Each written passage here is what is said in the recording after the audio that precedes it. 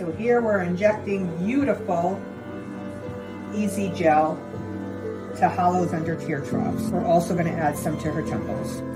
So we're starting with a blood drop to make our PRF and our EZGEL. Now we are making our EZGEL. So we're going to make some platelet core plasma to make our albumin, which is going to be part of the gel. So here we have the regular PRF, which was a 5-minute spin, and we are going to draw up 1.5 cc's of this with our albumin to make EZGEL.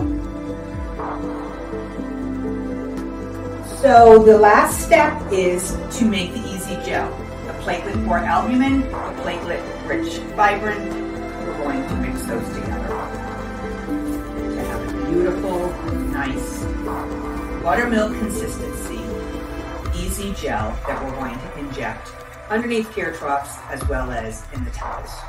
We have the beautiful EZGEL we're about ready to inject. So here we're injecting beautiful EZGEL to hollows under tear troughs. We're also going to add some to her temples.